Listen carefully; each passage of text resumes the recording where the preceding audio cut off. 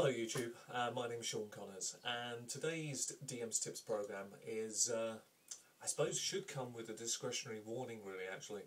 We have to always remember with tips and advice that not everything that someone's going to give you as a tip or a piece of advice is going to be something that's going to be of use to you personally.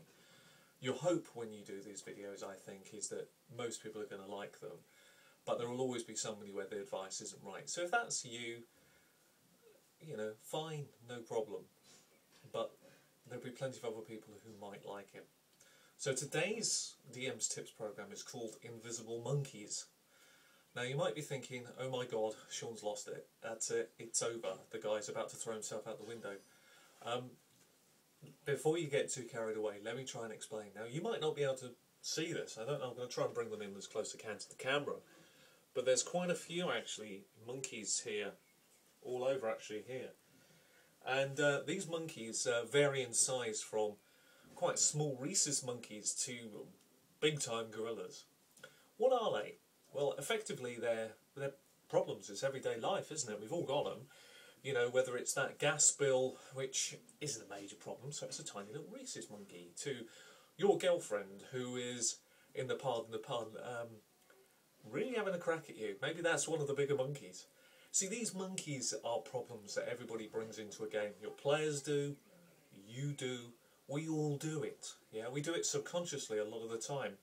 Now, clearly I'm using an analogy of monkeys because each of them, and hopefully now you can see them, vary in size depending on how many we've got. And it's very easy as a DM or as a player, and it's important to understand both sets of people, you'll carry these into the game with you. So how do you remove some of those monkeys? How do you get rid of some of those problems? I have, different techniques myself that I use. But one thing you can do as a DM is obviously have a very good preamble to your game. So have a 20-minute spell maybe at the beginning of the game where it's just talking crap and having a bit of a laugh. A ritual that allows people that chance to unwind, get away from real life problems. So as you start chatting and having a joke with them, how's it going? One of those monkeys, that gas bill drops off. The problems that they've been having at home with that girlfriend drops off. Another thing you can do as a DM is unload some of your problems. It's a bit like delegating some of your problems to your friends. Not by telling them all about what's going wrong in your life, but actually by just taking some of the pressure off you when you're about to DM. So yeah, get a guy to run the initiative system for you.